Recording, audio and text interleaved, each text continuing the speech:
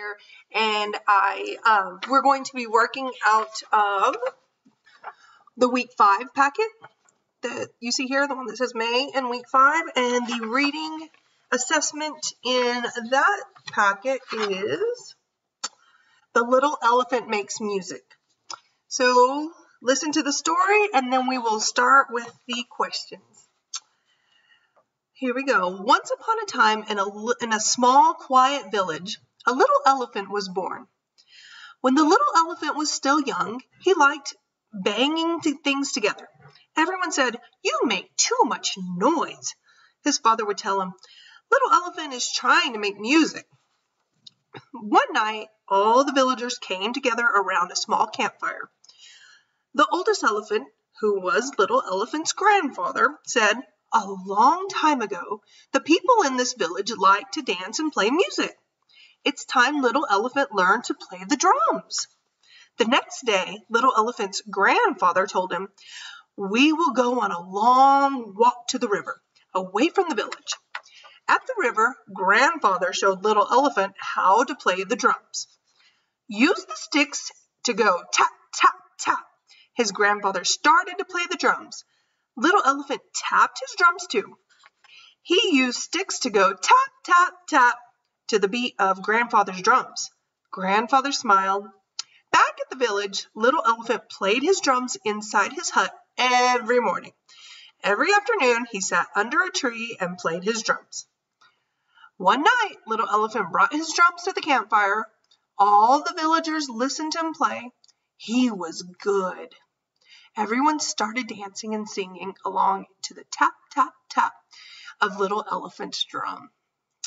Okay, now let's go ahead and go to the first question. Here we are. So put your finger right here on the apple.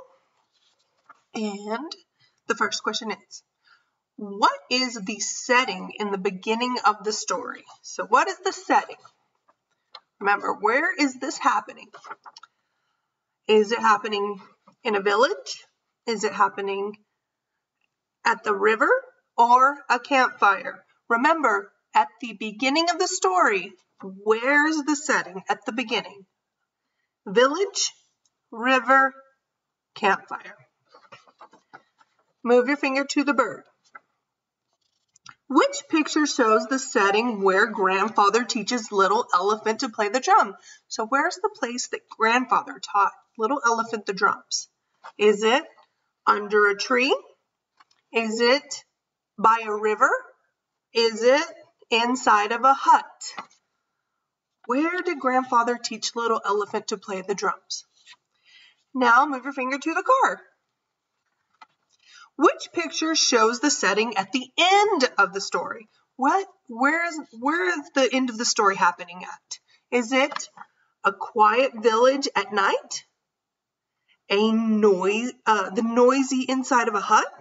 Or a campfire at night with music? Where is the setting at the end of the story? Once you're done with that one, go ahead and grab your next sheet, which looks like this, and put your finger on the apple. Here we are. Put your finger on the apple. Now you're going to circle the word after I repeat it. Which word here at the top row, which word says were? Were. Which word says were?